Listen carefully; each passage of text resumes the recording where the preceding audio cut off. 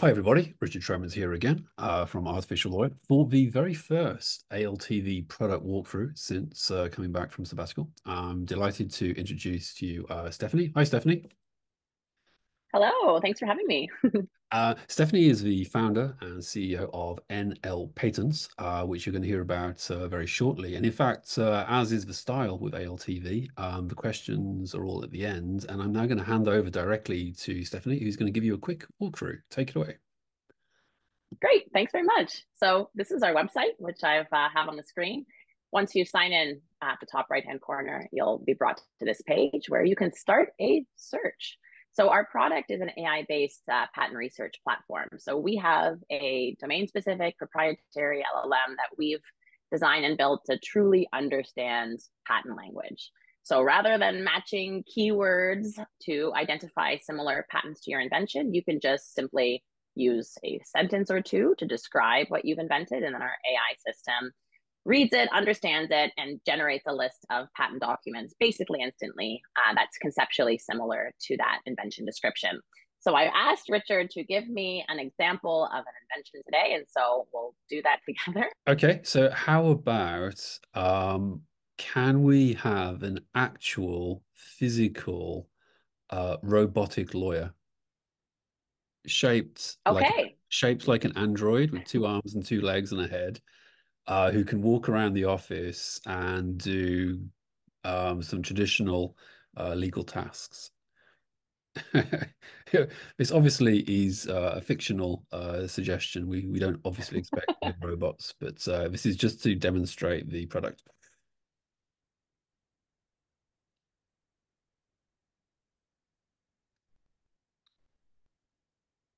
All right. Well, I have provided one sentence describing what Richard has presented to us.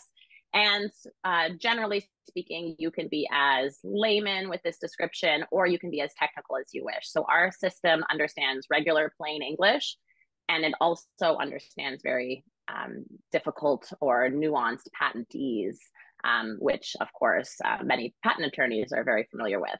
So using our platform, you could have a range of expertise and a range of knowledge of the patent system. So there's no requirement to take what's generally presented in natural language and convert it to patent speak, which you would normally have to do if you were doing a keyword search. So I presented a one sentence description. I could have alternatively inputted a patent number. So if you were doing any sort of validity assessment, you could just simply input the patent number and away you go. But for this example, we're going to use what Richard provided and see what happens.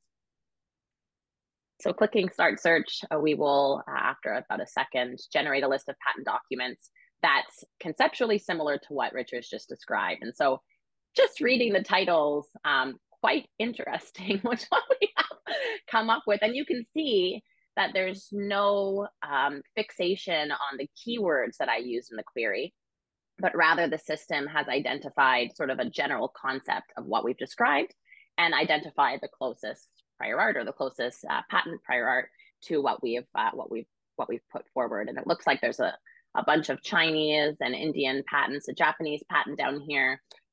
We've automatically searched 121 million patents, which is the size of our database. We update our database every Saturday. So every Saturday we add the latest patent information to our system. Our system has coverage of all the major jurisdictions. Popping open the filters, you can see all of the patent offices that we support. But let's say, we wanted to filter the results to just limit it to the US, WIPO, and perhaps the EPO. So selecting those filters will limit the search to only search those particular jurisdictions. And then we've had a refined list of results. And it looks like there's some that are quite old that have come up, interestingly. So popping open the filters again, let's scroll down and say, I only want to see things after 2000. And apply the filters again, and we'll see what happens. So after applying these filters, we're pushing the results towards a more favorable subset of our database in order to really search what we're looking for.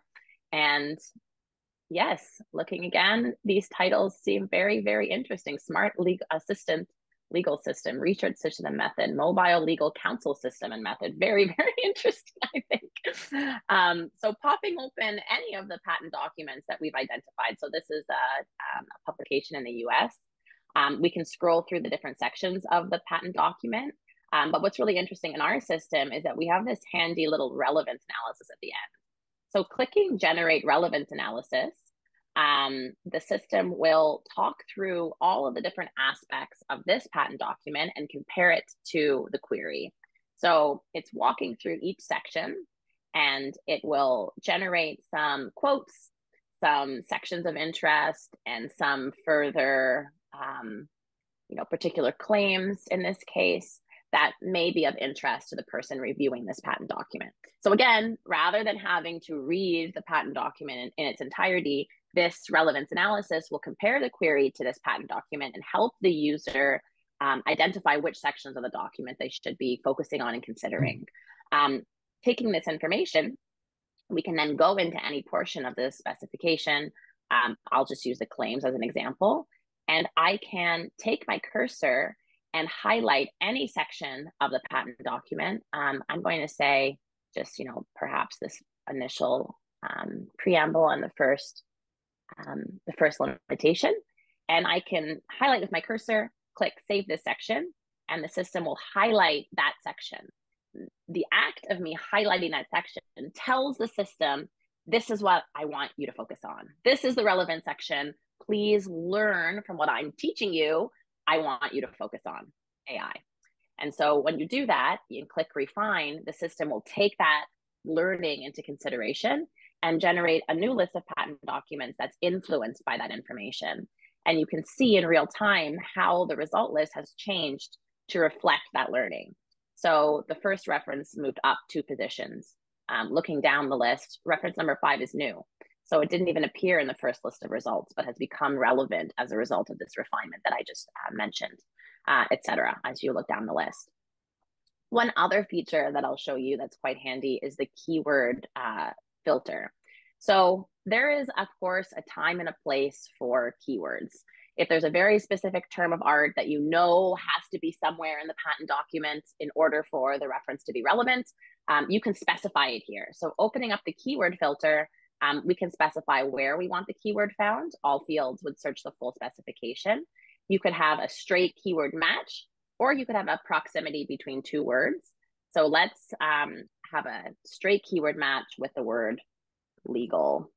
And I'm going to put an asterisk to truncate the word so that we can find any alternative conjugations or endings to that word.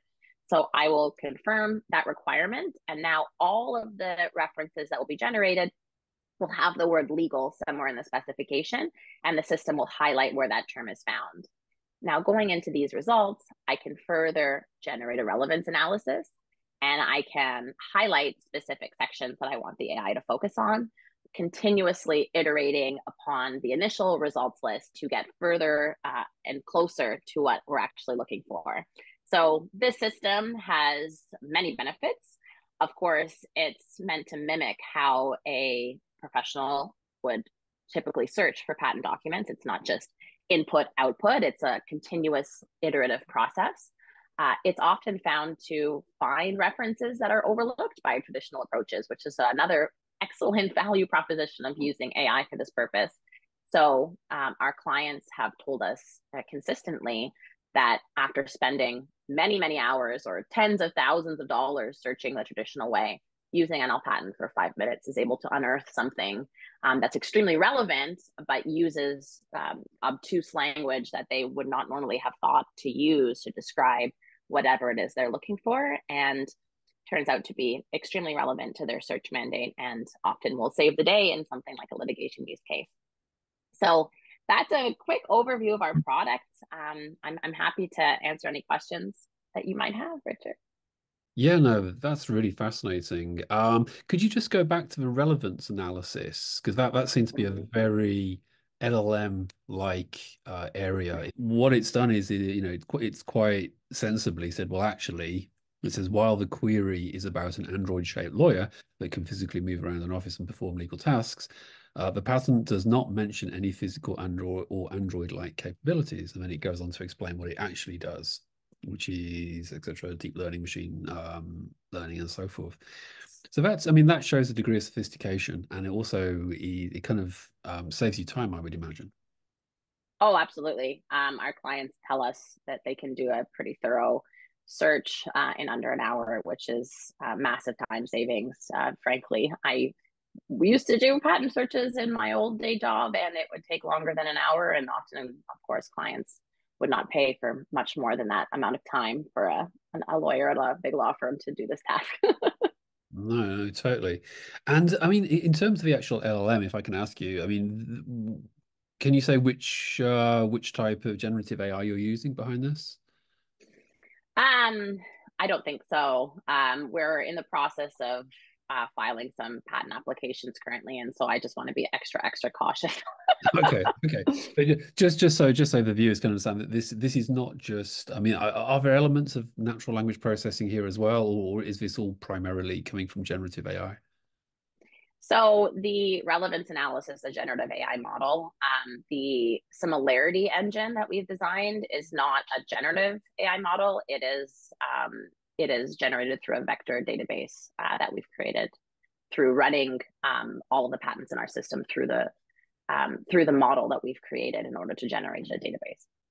Gotcha. So you've taken a foundational model and you've done a degree of refining. Substantial refining. Yes.